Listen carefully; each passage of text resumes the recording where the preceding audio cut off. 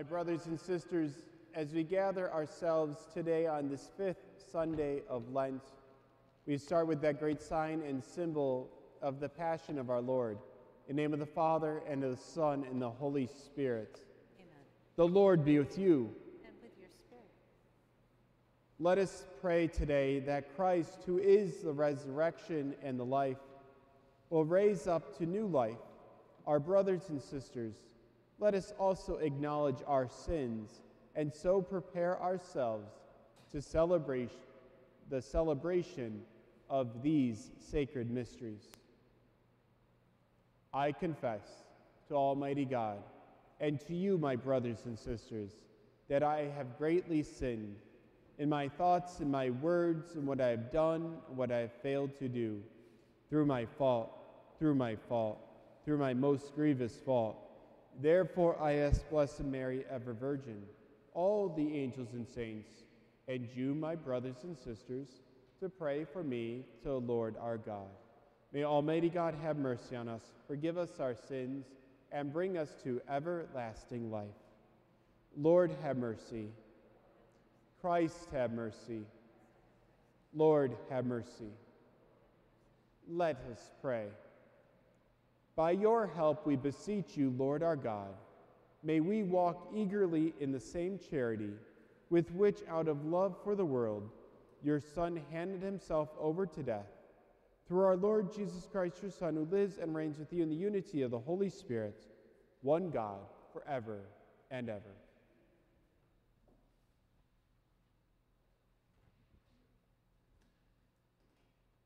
A reading from the book of the prophet Ezekiel. Thus says the Lord God, O my people, I will open your graves and have you rise from them, and bring you back to the land of Israel. Then you shall know that I am the Lord. When I open your graves and have you rise from them, O my people, I will put my spirit in you that you may live, and I will settle you upon your lands. Thus you shall know that I am the Lord. I have promised, and I will do it, says the Lord. The word of the Lord. Thanks be to God.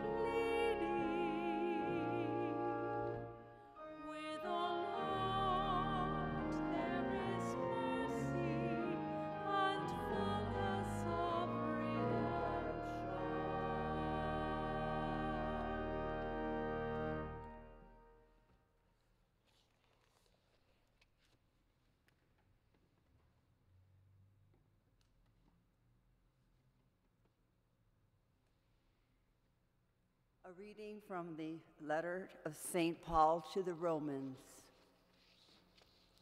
Brothers and sisters, those who are in the flesh cannot please God, but you are not in the flesh.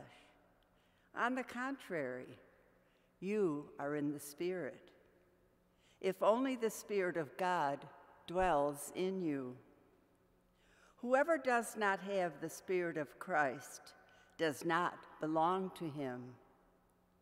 But if Christ is in you, although the body is dead because of sin, the Spirit is alive because of righteousness. If the Spirit of the one who raised Jesus from the dead dwells in you, the one who raised Christ from the dead will give life to your mortal bodies also, through his Spirit dwelling in you. The word of the Lord. Thanks be to God.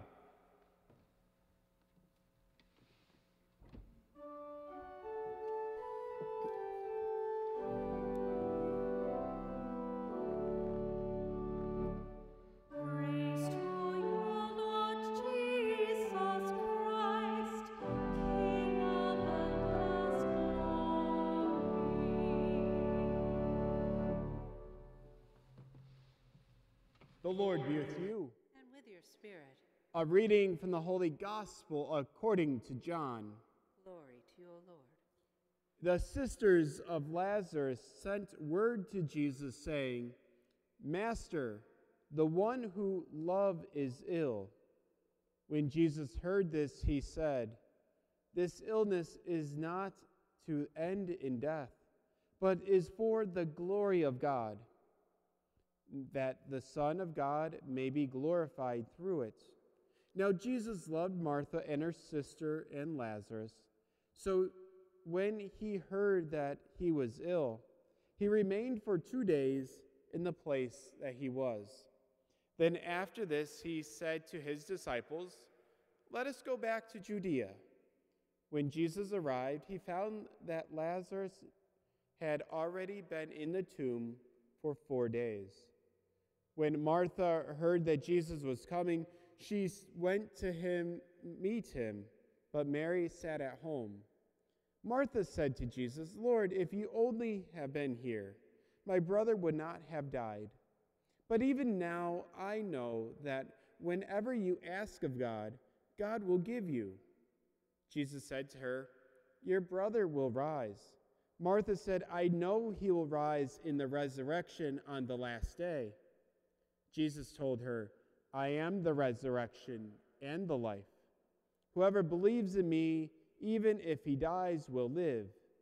And everyone who lives and believes in me will never die. Do you believe this?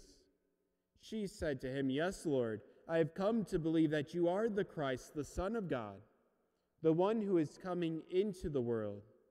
He became perturbed and deeply troubled and said, Where have you laid him?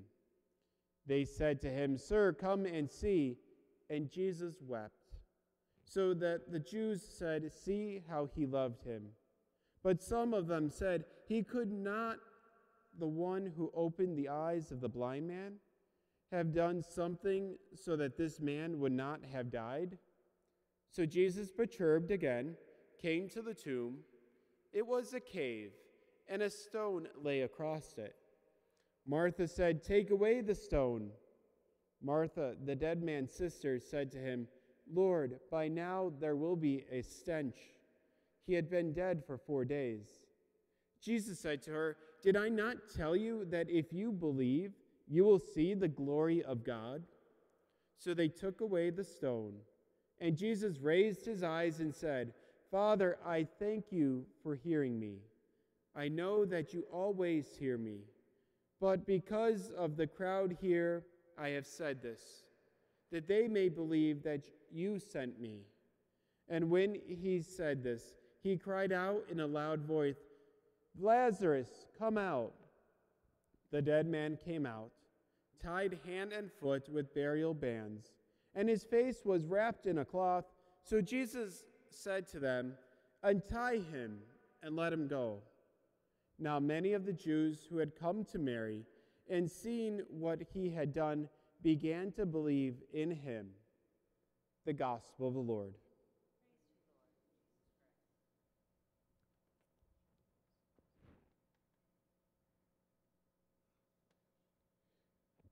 It's been a few years that the church has really have gone into a troubling place, a troubling time. But what do we believe? It's during this time that we have seen people with great anger, great distress, and great sadness. But they are right. They should be angry. They should be sad. They should be upset.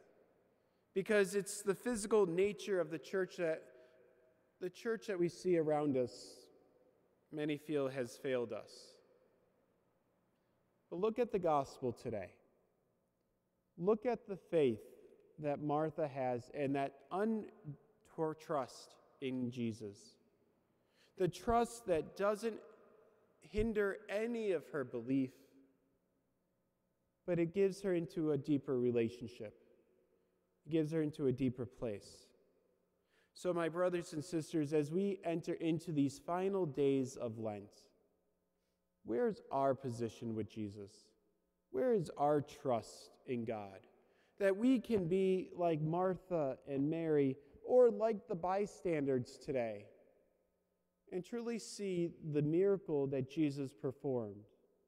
Because it is by the rising of Lazarus that we see Jesus as being the true God, the true Messiah. Because Jesus has done what no other prophet or no other false prophet has ever done, is that he raised someone from the dead. So, my brothers and sisters, as we prepare in the upcoming weeks for the resurrection, for the Easter of the church, for the Easter of our lives, where are we prepared to enter into that relationship with Jesus?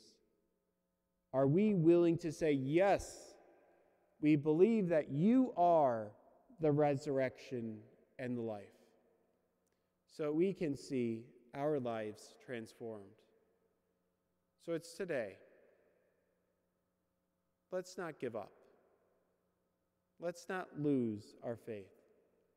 Let's not lose our prayer and trust in God, but truly see the source of all things, that the resurrection of Jesus can transform anything in our lives.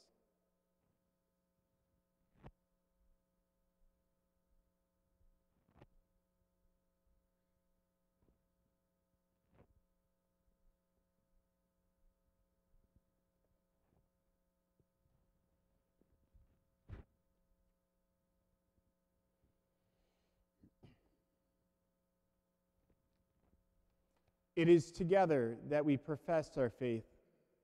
I believe in one God, the Father Almighty, maker of heaven and earth, of all things visible and invisible. I believe in one Lord Jesus Christ, the only begotten Son of God, born of the Father before all ages, God from God, light from light, true God from true God, begotten, not made, consubstantial with the Father. Through him all things were made. For us men and for our salvation he came down from heaven, and by the Holy Spirit was incarnate in the Virgin Mary, and became man. For our sake he was crucified under Pontius Pilate. He suffered death and was buried, and rose again on the third day in accordance with the Scriptures. He ascended to heaven, and is seated at the right hand of the Father. He'll come again in glory to judge the living and the dead, and his kingdom will have no end. I believe in the Holy Spirit, the Lord, the giver of life, who proceeds from the Father and the Son, who with the Father and the Son is adored and glorified, who has spoken through the prophets. I believe in one holy, Catholic, and apostolic church. I confess one baptism for the forgiveness of sins, and I look forward to the resurrection of the dead and the life of the world to come. Amen. With faith and hope of Martha, let us call upon the Lord in prayer.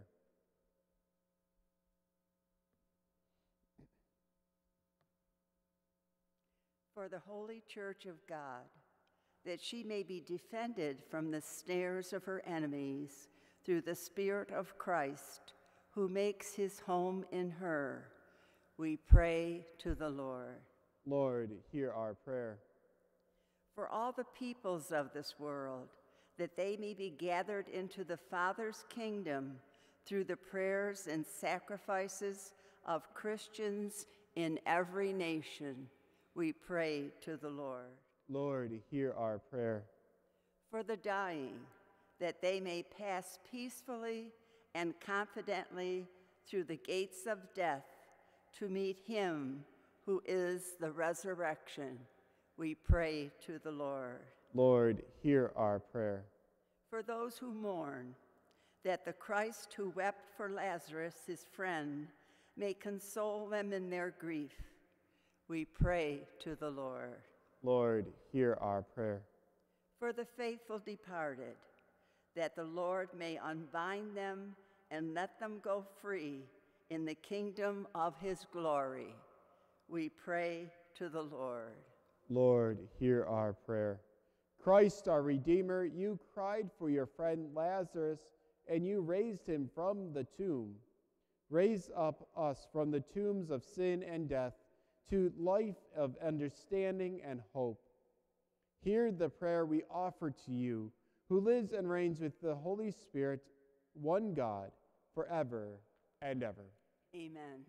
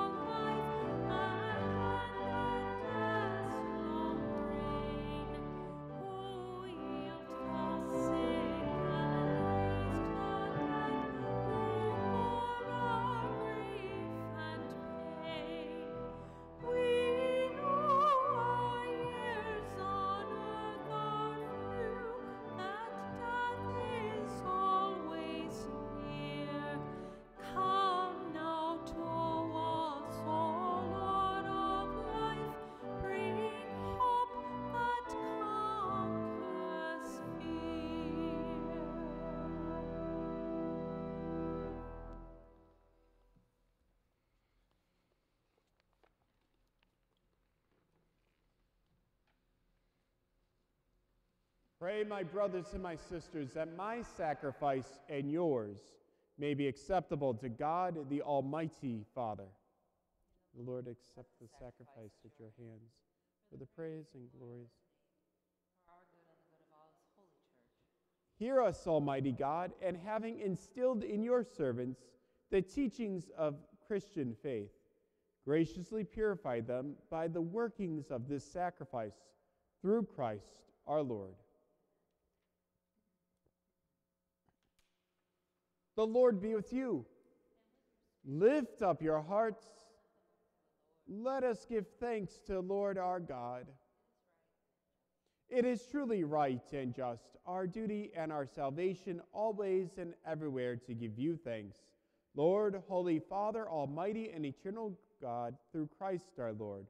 For as the true man he wept for his friend Lazarus.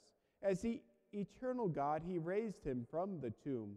Just as taking pity on the human race, he leads us by the sacred mysteries to new life. Through him the host of angels adore your majesties and rejoice in your presence forever.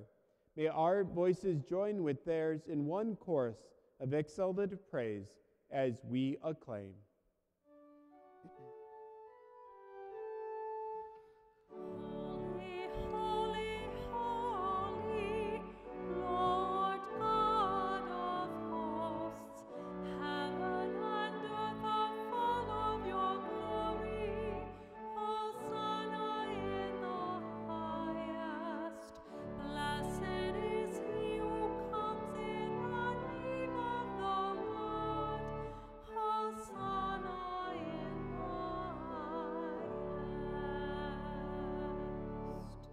You are indeed holy, O Lord, the font of all holiness. Make holy, therefore, these gifts, we pray, by sending down your spirits upon them like the dewfall, so that they may become for us the body and blood of our Lord Jesus Christ. At the time he was betrayed and entered willingly into his passion, he took bread and giving thanks, broke it, and gave it to his disciples, saying, "Take this, all of you, and eat of it, for this is my body, which will be given up for you."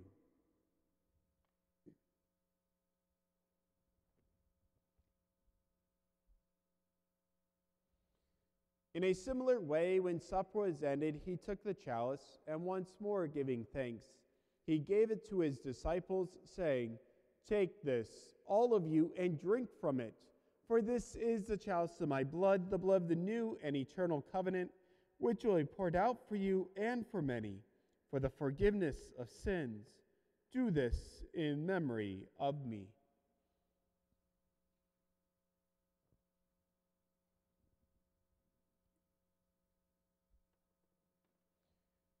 The mystery of faith.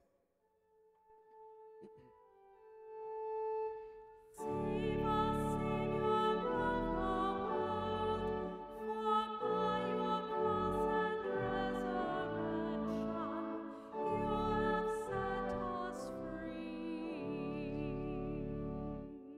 Therefore, as we celebrate the memorial of his death and resurrection, we offer you, Lord, the bread of life and the chalice of salvation. Giving thanks, you have held us worthy to be in your presence and minister to you. Humbly we pray that partaking of the body and blood of Christ, we may be gathered into one by the Holy Spirit. Remember, Lord, your church spread throughout the world, and bring her to the fullness of charity. Together with Francis our Pope, Douglas our Bishop, all the clergy, remember also our brothers and sisters who have fallen asleep in the hope of the resurrection, and all who have died in your mercy.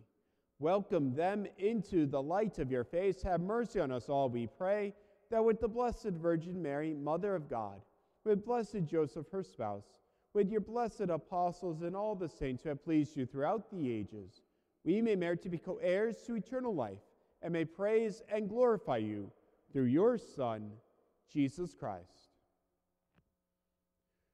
Through him, and with him, and in him, O God, Almighty Father, in the unity of the Holy Spirit, all glory and honor is yours forever and ever. Amen. Amen. Amen.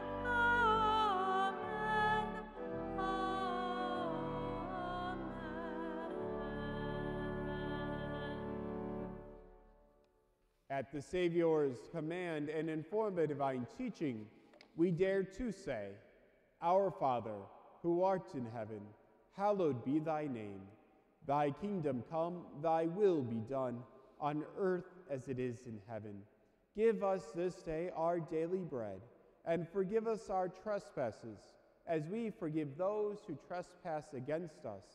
And lead us not into temptation, but deliver us from evil. Deliver us, Lord, we pray, from every evil. Graciously grant peace in our days, that by the help of your mercy, we may be always free from sin and safe from all distress, as we await the blessed hope and the coming of our Savior, Jesus Christ. For the kingdom, the power, and the glory are yours, now and forever. Lord Jesus Christ, who said to your apostles, Peace I leave you, my peace I give you, look not on our sins, but on the faith of your church, and graciously grant her peace and unity in accordance with your will, who live and reigns forever and ever. The peace of the Lord be with you always. Let us offer each other a sign of peace.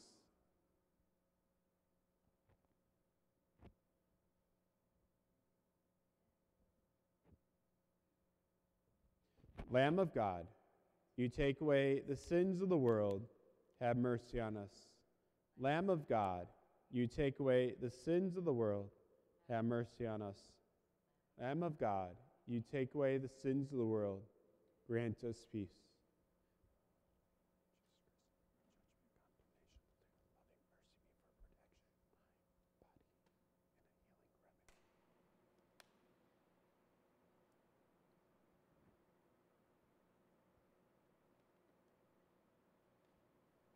Behold the Lamb of God. Behold him who takes away the sins of the world. Blessed are those called to the supper of the Lamb. Lord, I'm not worthy that you should enter under my roof, but only say the word, my soul shall be healed.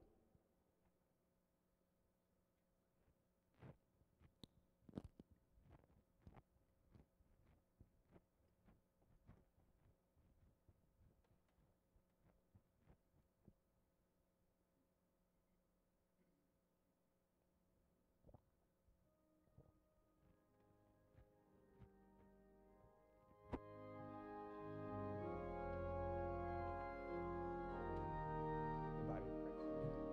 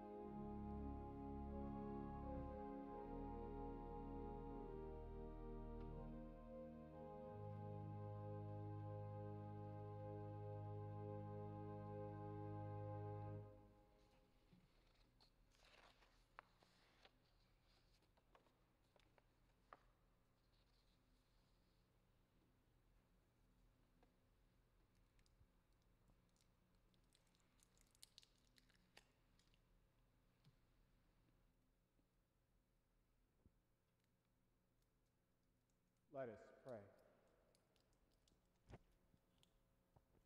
We pray, Almighty God, that we may always be counted among the members of Christ, in whose body and blood we have communion, who lives and reigns forever and ever. On behalf of the people of Pope John the 23rd Parish and Christ the King Parish in Liverpool, New York, we thank you, everyone, for watching us today on this 5th Sunday of Lent. And we also ask you to know that you're always in our prayers. Those who are homebound, those who are in hospital, those who are in need of prayers always. We always keep in mind that the sick hold a special place in our hearts, and it's together that we raise ourselves up into the loving presence of God. The Lord be with you. May Almighty God bless you, the Father, and the Son, and the Holy Spirit. Let us go in peace, glorifying the Lord by our life.